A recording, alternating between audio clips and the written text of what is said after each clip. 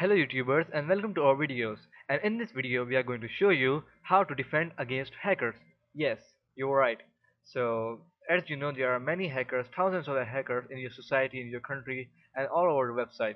So to be prepared for being for not to being a victim of the hackers, sorry, for not to being a victim of the hackers, you must know the rules and regulation, the protocols and everything like that hackers use today nowadays to hack your PCs and etc. like that, to steal your passwords, Visa card. So this is my series video, Defend Against Hacker Part 1.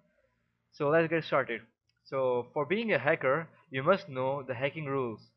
If you know that someone is hacking and someone is messing your, and you will get a spyware message like Trojan is alerting antivirus, your antivirus say that it's alerts popping up in your window, and what, you will get mad and you don't know what to do. So stay tuned with us and we will let you know how to be a hacker and how to defend against the hacker. So let's get started. First thing you need to know is a good scanner and a good antivirus and a spyware and a malware. So there are three types of main that hackers use is to send a virus or malware or spyware through your internet account, through your email addresses. So you must be prepared that not to allow everyone to send your stupid antivirus, something like that, malware.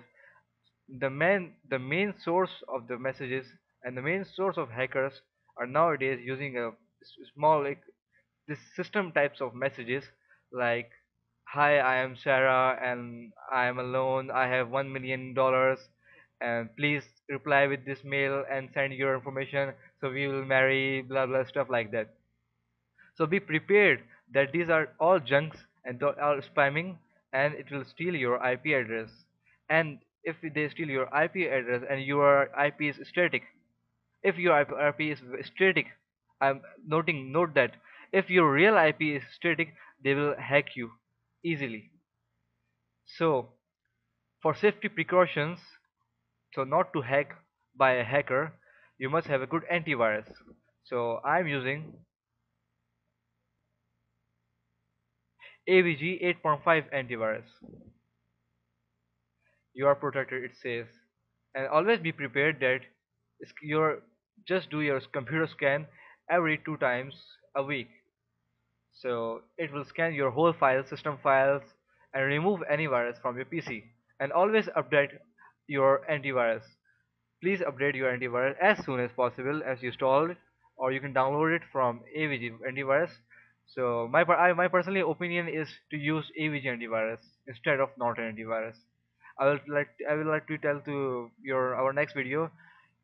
So it's an AVG antivirus and you can use it. The next thing is malwares. What are malwares? It's an ad like that, something like that. It is not that, but I can show you. There are some website, this side on the right side you can see advertisement.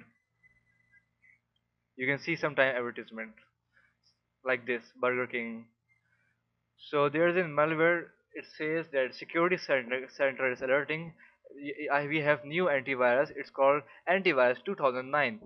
So please click here and we will get you subscribe and scan it your PC. Don't ask that. Don't click here. Don't click there because it's a malware. What it will do, it will quickly install on your registry in your start registry edit. I will show you here in your local computer, control panel, desktop here, and in run, control panel, Windows and run. So it will automatically boot up your PC and it will lose your control, make an fake administrator account and destroy your files, like stuff like that, and making host ch host heavier and make your PC slower than usual. So these kind of alerts are called malware, and they are very stupid kind of viruses.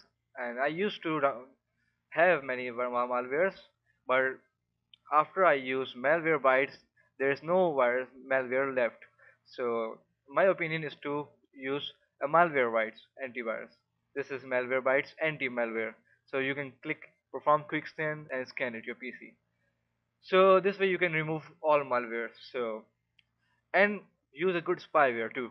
If your AVG, like I'm using antivirus that has is built in spyware, so it's a double opportunity and very good thing that to have a antivirus plus a spyware, because there are many spywares on the market on the website. So okay, you can get a victim of a spyware. It's usually like this: you can open a PayPal account or like that. A message came to you, enter your credit card number, and like this. It's called phishing stuff. So they are all wasting your time and money, and don't be a victim of them. So this is my first video of just a basic look how to defend against hacker.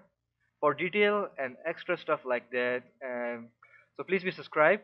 In my other video how to defend against hacker part 2 and part 3, I don't know how could I make, because it's a very important and very useful topic. So I can, so it thank you for your time to take your time out there and listen me. So thank you for watching and hope you like my videos, and sorry for my bad English, and I'm not using any script. I just make this video from nowhere. So sorry for that, and thank you for watching. I hope you like it, and stay tuned for my second most important videos. So thank you. Bye bye.